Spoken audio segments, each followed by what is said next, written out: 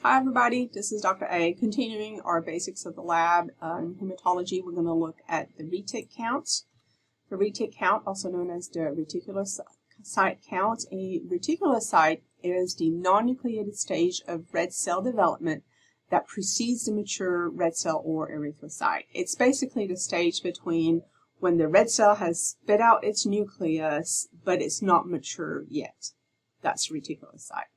Retics will contain RNA that will present as granules or filaments when they're stained with a supravital stain such as new methylene blue. And retics generally persist in the circulation for 1 to 2 days before they fully mature into erythrocytes. An elevation in the retic count is seen in patients with anemia secondary to acute blood loss or anemia secondary to hemolysis, which is the shredding or tearing of the red cell membrane, which results in the destruction of the red cell. Since retics are basically early red cells, anything that would cause the bone marrow to have to increase the amount of red cells that are made to make up for losing some red cells will increase the retic count, and you'll see more retics.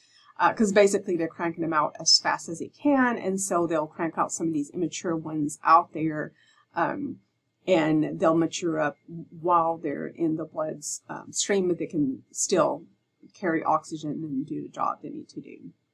A normal range for a retic, this is if everything's going well, there's no stress on the system and bone marrow production is average, the normal range is going to be 0.5 to 1.5%, and that would be of the cells in circulation. 0.5 to 1.5% of those cells are reticulocytes.